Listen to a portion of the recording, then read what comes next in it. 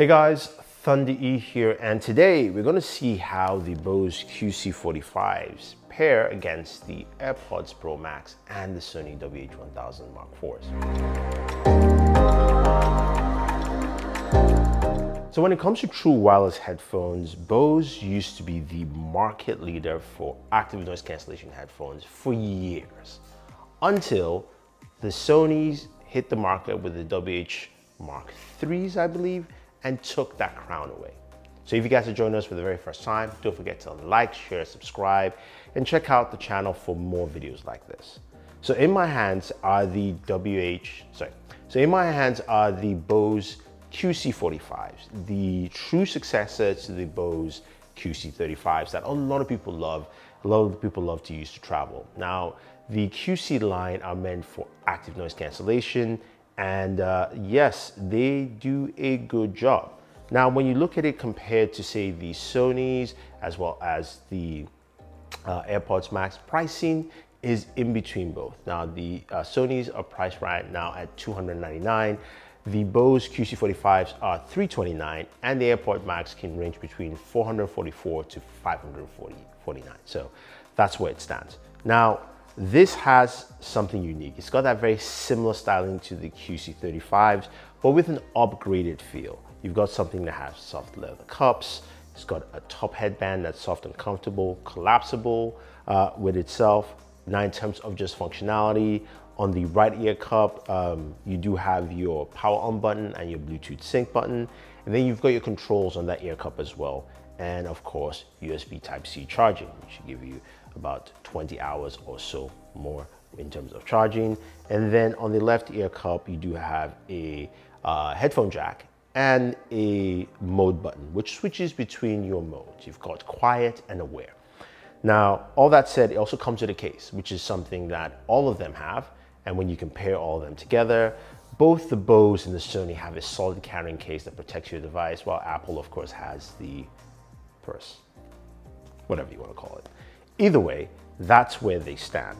Now, when it comes to functionality though, here are some of the different points for all of these headphones and whether the Bose actually stand. So Bose has, of course, the active noise cancellation, which you can quickly toggle with that main button, as I mentioned. And it's got two modes. One is called Aware, which is basically just transparency mode, where you can listen to your environment. And the other one is called Quiet. Now, this is something that you'll find with all of the headsets here, especially with the Apple. You've got transparency, which is pretty good. And you've also got something similar on the Sony's WH-4s. Now, when it comes to just pure usability, they're all pretty easy to use, but you can get into a deeper function with the Sony because the Sony has a very robust application.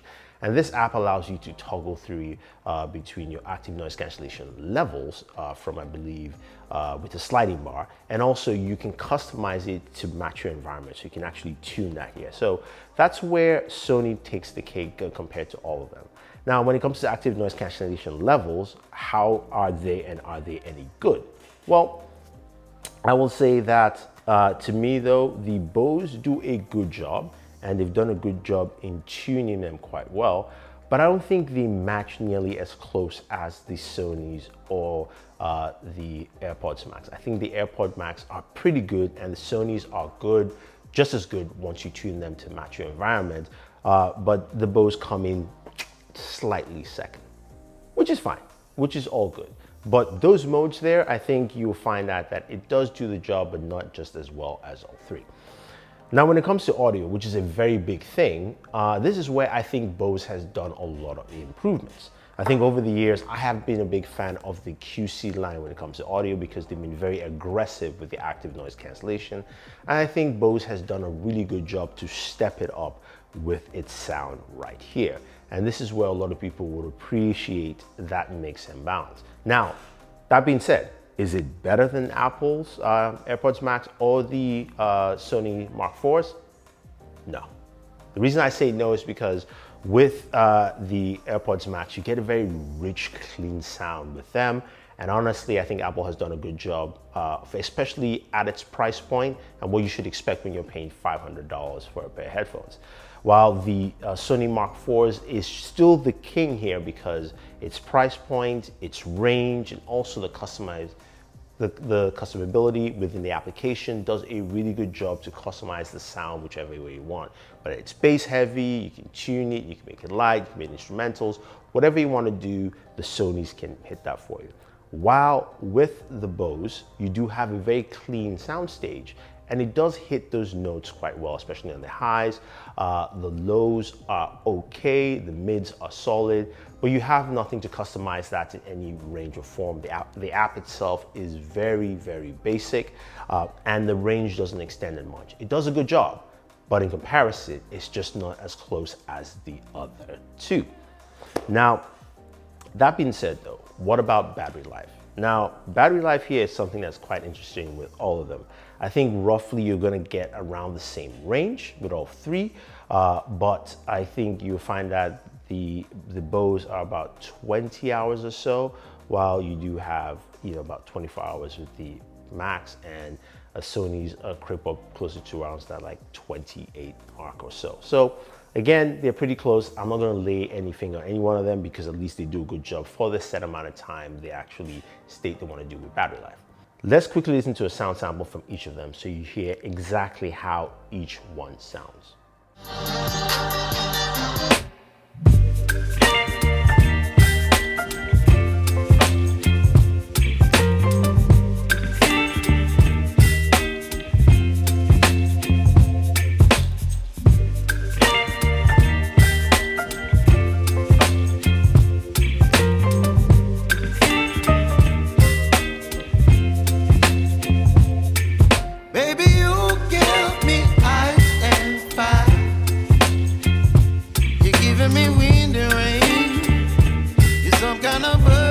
So you've heard them, they sound good.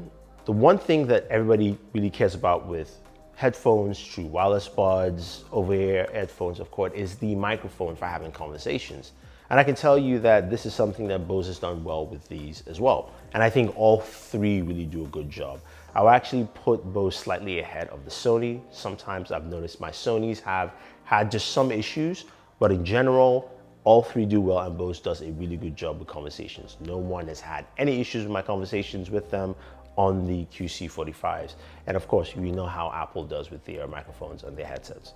So overall, we've got three headsets here. We've got three different price ranges. And the main question is, has Bose come back to take its crown as the true active noise cancellation over-the-ear king? And the answer is no. I think if you look at all three, you'll find that the Bose do a good job. And if you're a big fan of that QC line, it will satisfy your needs. But if you're looking for something that hits all the marks and also is price conscious, then it's the Sonys. I think the Sonys are the ones that hit the mark well. The AirPods Pro Max are solid all the way. I've said it before, it's just too expensive in my mind. And the Bose just come in with something that are good, but doesn't beat the competition. So if you guys have any questions, any comments about the QC45 or any of these headsets here, let me know and I'll answer them for you. If you think I'm wrong and you think the QC45s are great and the best thing, leave those comments down below. Otherwise, guys, don't forget to like, share, subscribe, and always enjoy the entertainment.